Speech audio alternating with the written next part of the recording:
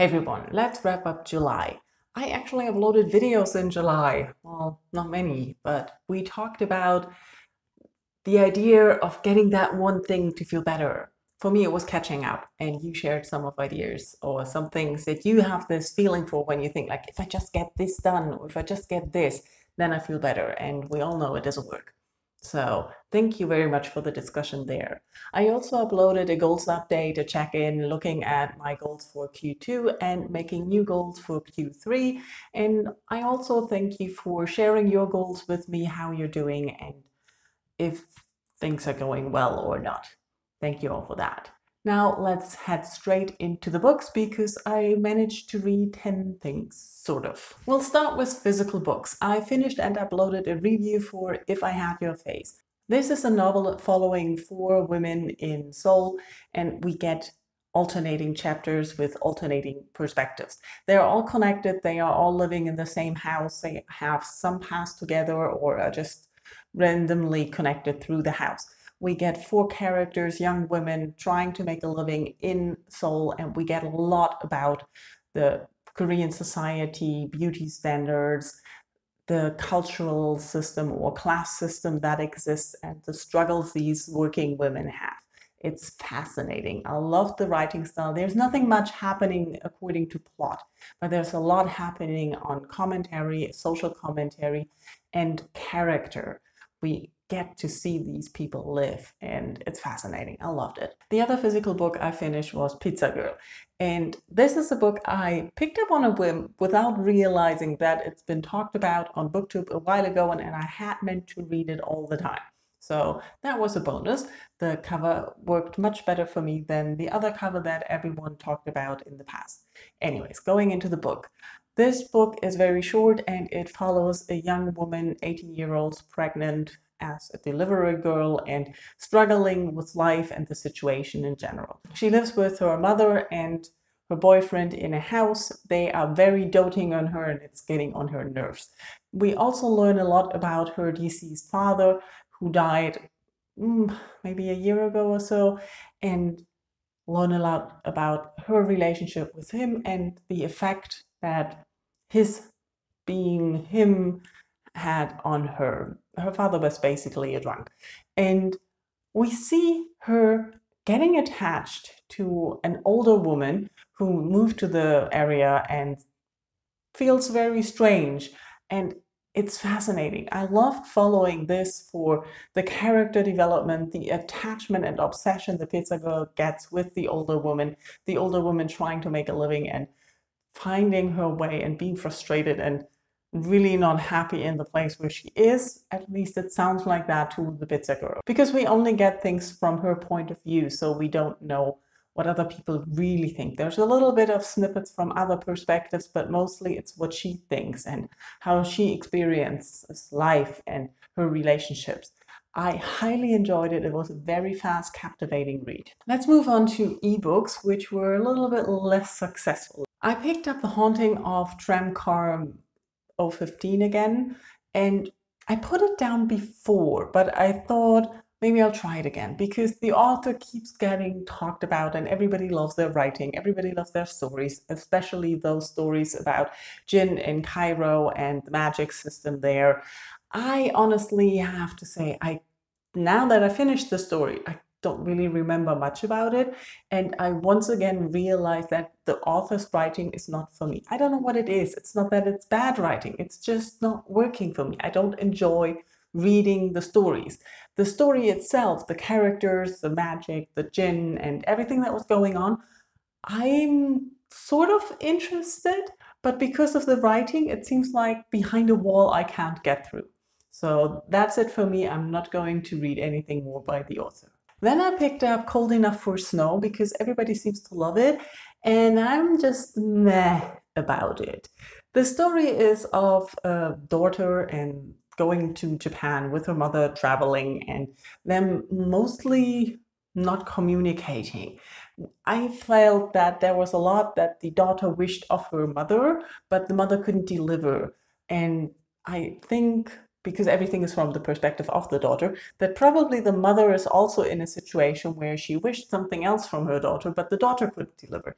So they get along, but they lack topics of same interest. So it feels like they don't live in the same world, they don't like the same things, and try to manage to travel together. And it kind of feels awkward, but nothing happens. Nothing progresses. We get a lot of flashbacks of stories from the daughter from the past where she tries to fit in with other people and feels awkward around and is always struggling to be comfortable with herself. But I'm not sure. It was rather boring, and I don't know why it was there and why everybody loves it. The rest of the books I finished were on audio, and the theme might be memoirs again.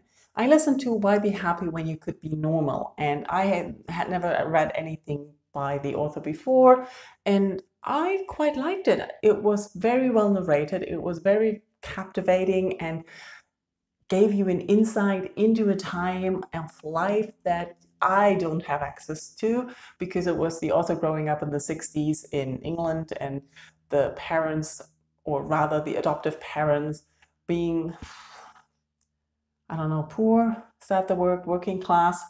I'm quite forgetful on the details. It was very entertaining, which sounds bad for a horrible relationship with your mother to talk about, but I thought it was well done, it was well narrated, it was fascinating to see the thoughts the author had about her life, about her upbringing and her relationship with her mother and the things going on in her life and how it affected her in her character. Highly recommend that, especially the audiobook. Another memoir I listened to was Managing Expectations, and I didn't have any expectations on this one. It was mostly Minnie Driver telling stories of her life, which I didn't know. I don't know much about her life. She narrated it herself. It was very entertaining. It was very easy to listen to. It didn't have major impact life lessons that you could take away from it, but it was snippets of her life, the way she saw them and experienced them and told them, and I enjoyed it. It was very entertaining. Probably won't remember much of it, but that doesn't matter. The Girl Who Wrote Loneliness is part memoir and part historical fiction, historical novel.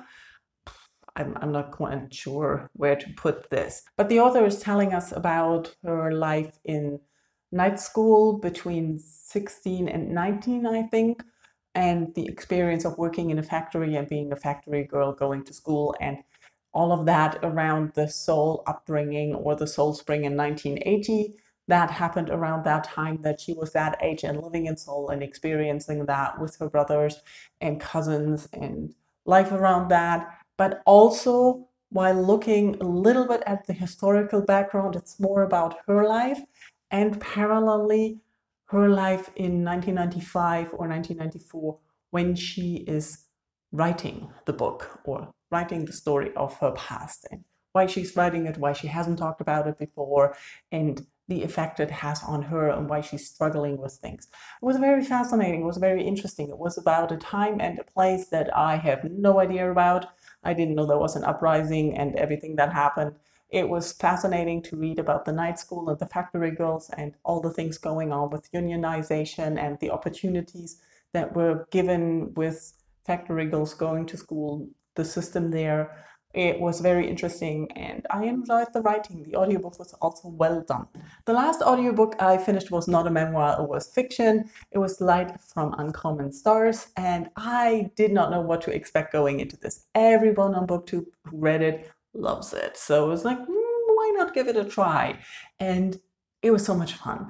It's about a young girl running away from home with a violin and trying to find a place, and about a violin teacher selling souls to a demon, and the demon shows up as well. And we also have galactic travelers who took over a donut shop. As you can tell, it's a fun mix of stories. We get a lot of queer characters, a lot of non-white standard narrative perspectives, and I loved it. It was so much fun to listen to follow the stories of all these characters, how they interact, how they try to find their place in life. The young girl who ran away is a trans girl, and you get to hear a lot about her struggles, her personal identities, and the effect or the way life reacts to her, or the world reacts to her, and the struggles she has to deal with her own identity and dealing with it in the surroundings and confines or just life in general. I'm lacking words to describe it, but it was so amazing. I can highly, highly recommend it. Everybody was right.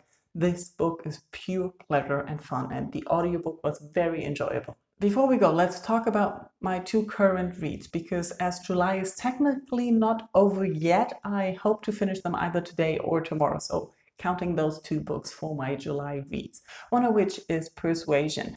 This is a story of a young woman being persuaded by her family to cancel or end an engagement because they think the man is not worthy or on a lower level of class standard that they would like to have her marry into. And then 9 years later, 8 years later, somewhere there, they meet again, and the struggles that the young woman has in dealing with seeing the love of her life, it sounds like, again, and him behaving and all the things that happen.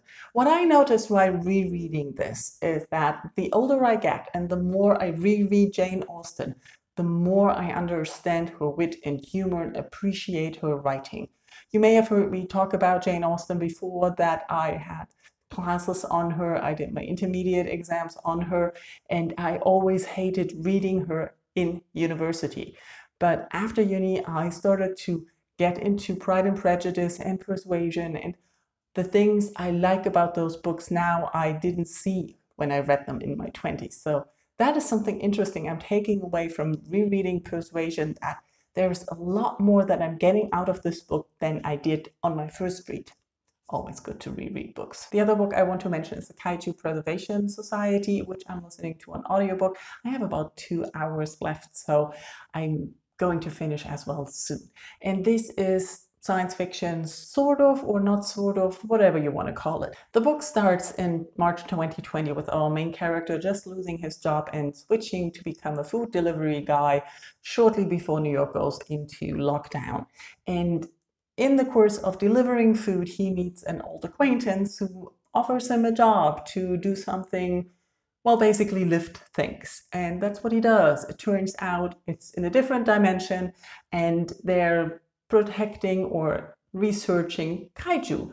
And that's what's going on. We're in the different world. We're experiencing adventures there. We're getting a lot of fun talk with a lot of interaction, and it's enjoyable. It's fluffy, it's light, it makes me laugh. So that's good. And I always like Scalzi and Wheaton narrating it. Win-win. And that was my July. I'm quite happy with what I've read, even though a lot of the things were, but I can take them off my list as never to touch those things again, so that's good. Let me know in comments how your July reading was. Did you read good books, bad books? Have you read any of the books I talked about? Let's talk July. Thank you for watching. Bye-bye.